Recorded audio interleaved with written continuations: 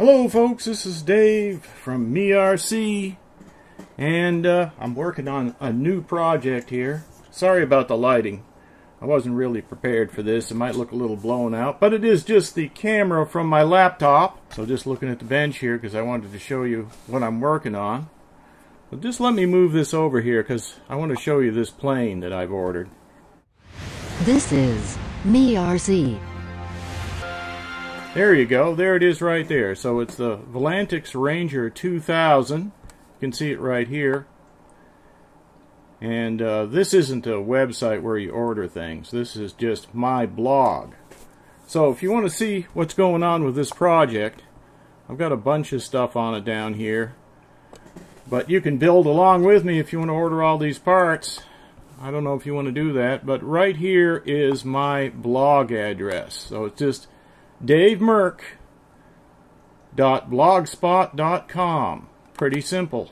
So if you want to go there and look at my blog, you can see I'm working on this Volantex Ranger 2000 right here. Admittedly, I don't have the plane yet. It's on order. HobbyKing says the order has been processing. So the order has been processing for about a week, maybe 10 days, something like that. It's just sitting there saying it's processing. It'll probably say the order's complete once it shows up at my doorstep. Maybe that's how it works, I don't know. But I just wanted to show you some of these parts. Okay, so what I was thinking about using for the flight controller is this mini Pixhawk. See if I can get it around there. Yeah, mini Pixhawk right there. I had this on a quadcopter before, took it off, and now I might use it on this Volantex glider. I think this will work really well, and it's got the Minim OSD right here already plugged onto it. All the stuff has been tested. There's the GPS. Now I may change the GPS out later for a different GPS, I don't know. But this one works. It's a U-Blocks, I think. And I think it's got the Russian satellites too. This, if you can see right there, is a Lawmate video transmitter. I'll just get it out here, put it down. There it is right there. Lawmate video transmitter. And it comes with one of the heaviest antennas I've ever picked up. Feels like it's got a lead weight in the base of it right here. It's really heavy.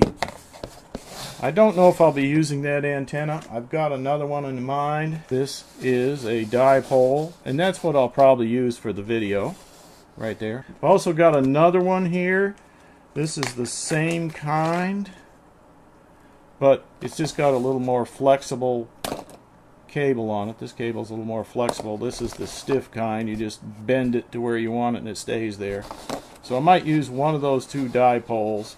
This Lawmate video transmitter is 1.3, you might call it, 1.3 gigahertz, but it's really more in the 1.2 gigahertz range here in the US because I can only use 1258 or 1280. I don't have it here, but I'm going to use an easy UHF probably for the long-range receiver. So this is a fairly big glider. It's a 2-meter glider. I guess that's about a 6-foot wingspan. And unlike the Raptor, this one here doesn't have the tendency to tip stall and crash, hopefully. Now I've also got a couple of these, which are Cricket Pro V2 video transmitters. If you're into mini quads, you might have heard of these. They're very nice. I just got them to experiment with. There's a couple rows of LEDs. It has smart audio, 48 channels, really nice little unit, and a couple of buttons to select the frequencies in the band. You can also change the power level on it. It'll go up, I think, 25, 200, and 600. I plan on changing the motor because the HobbyKing kit comes with a motor, but I like Sunny Sky motors, so I've got a Sunny Sky motor right there that I'll probably use. So that's a power module for the mini Pixhawk at the top right there. And here's a couple of the 4-cell batteries that I may be using.